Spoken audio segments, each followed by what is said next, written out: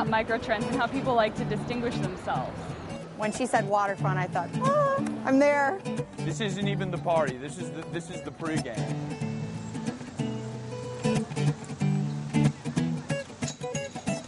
If I want to take a stroll and feel like I'm getting away from it all, like grabbing a parasol really helps me feel that way. I'm about to graduate. When I do, my plan is to become a cool hunter, so I want to spot trends and figure out what's behind them. There are tons of little microtrends that I'm buying into. Not really having a lot of possessions, cloud computing, being a sun-phobic person instead of going for tans, and, every little choice that you make is some kind of microtrend. Collared shirts and Bermuda shorts and duck shoes. I don't have a low self-esteem, but I consider myself nerdy cute. I don't know if anyone else would find that appealing, but I think nerdy is kind of like the new hot.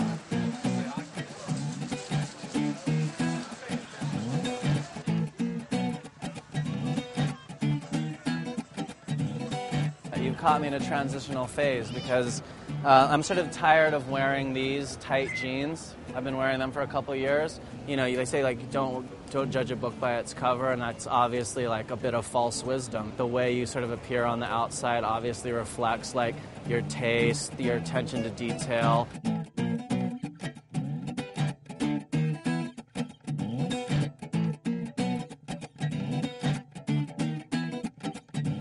My fiancé had it designed for me by an individual named Steve who works on the Hope Diamond.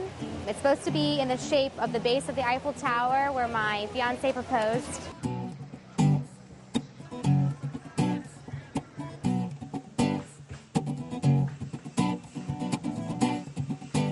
I'm a little too old for short skirts, but I may try some leggings and lift the skirts up a little bit this fall. I'm a total water person.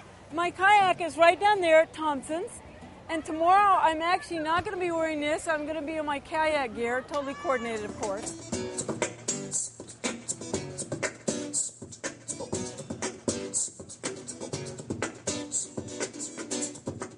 My fedora is from California, Laguna Beach. I got 17 of these.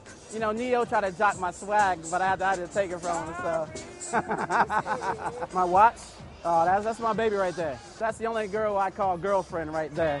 So, see me, you got a yacht, party, right at the waterfront. Doesn't get any better than that.